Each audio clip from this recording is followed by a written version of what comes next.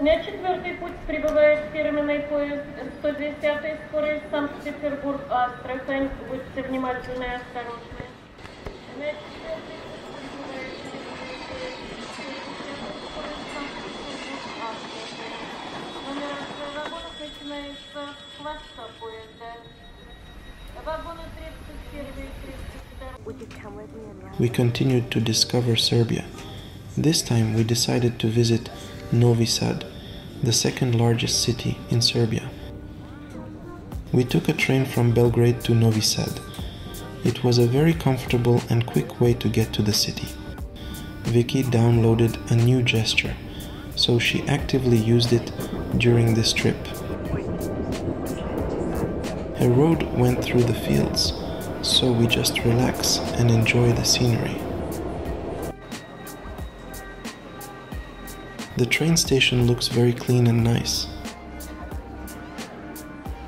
We arrived pretty early, so we first went to a coffee shop to have some coffee and restore our energy for a full day of walking.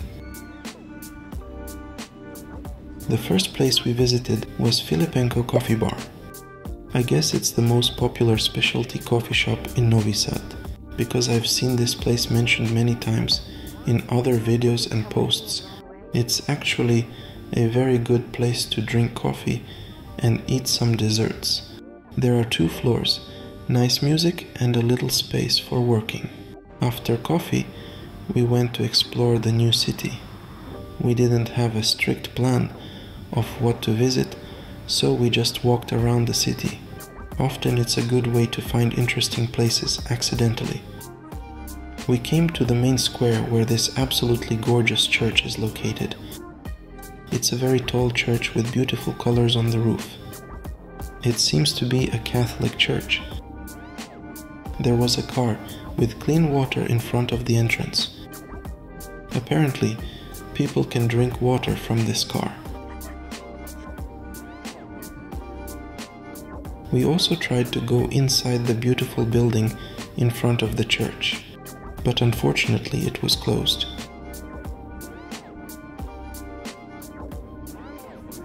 Inside, the church is pretty modest, but it looks nice.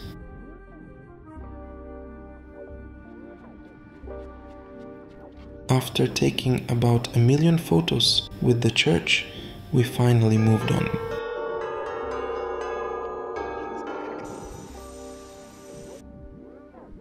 Would you come with me and run away? We found a marvelous park where people were chilling with their kids. Here, kids are learning how to draw graffiti. When they become adults, they can draw in the city.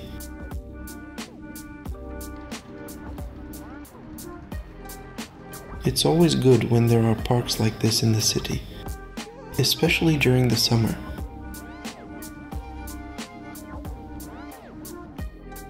By this time we were already hungry. Vicky found a place with Russian cuisine on the map, so we went there. It was a teeny tiny cafe with no chairs or tables, but we had delicious dumplings there.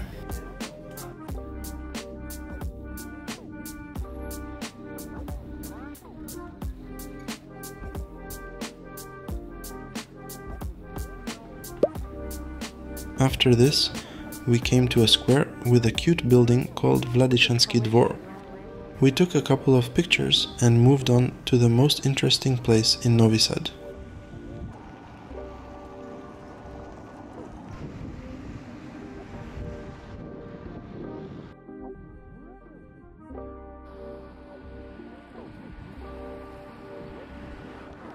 This place is located on the other side of the Danube River.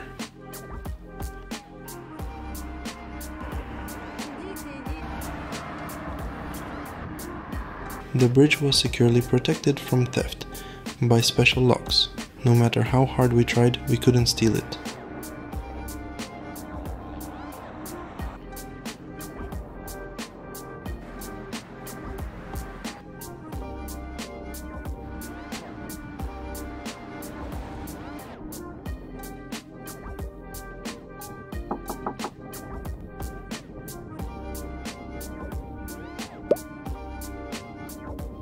In Serbia, there are a lot of buildings with plants on the walls.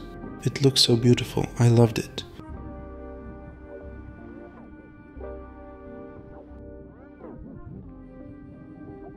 We were very lucky with the weather.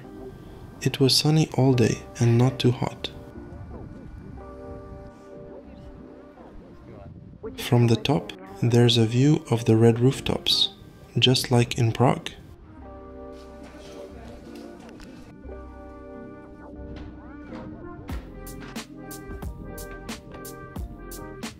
It seems that it's a very popular place for taking photos. At the top, we found many interesting things. A cart with free cats, but it was the last one. A mirror for Lilliputians, a fig tree, and a bathroom where you can wash your clothes.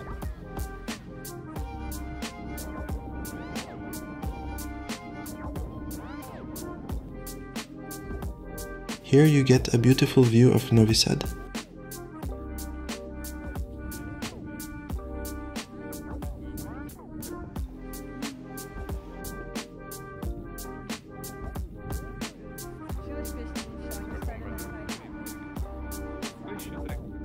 I don't know why, but we were so relaxed in this place. It was so peaceful and calm there. It felt like they could film movies in this place. It was very beautiful and cinematic.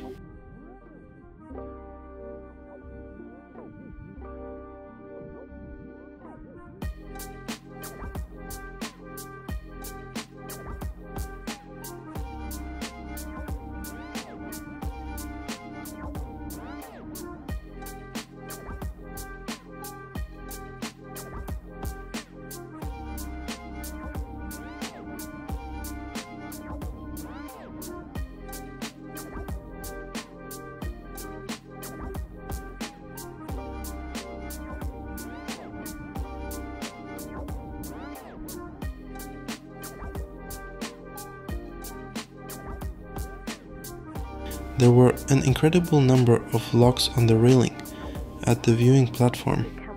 I wonder why they were hung there. More locks for the god of locks.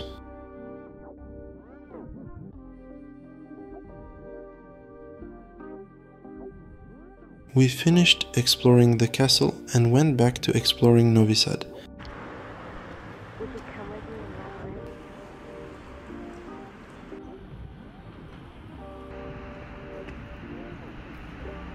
On the way, we met two girls with the same kind of glasses.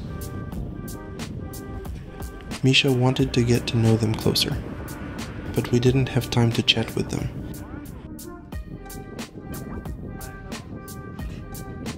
We were already hungry and were looking for a new place to have dinner before heading to Belgrade.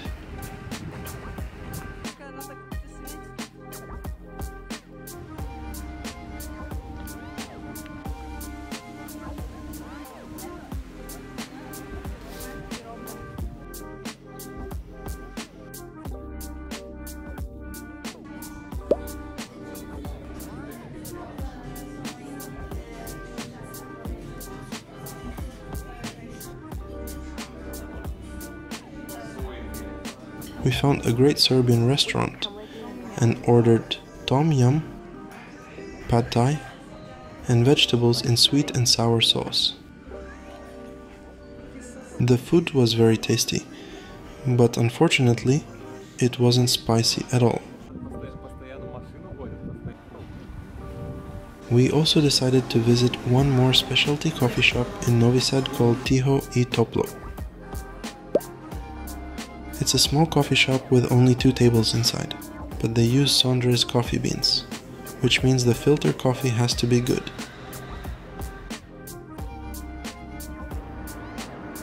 I had a non-alcoholic cider. The taste wasn't just like a kid's lemonade, it was like real cider. Thanks to Fresh Wet Wipes for supporting this video. It was strange to see blue buses here because in Belgrade almost all public transport is red.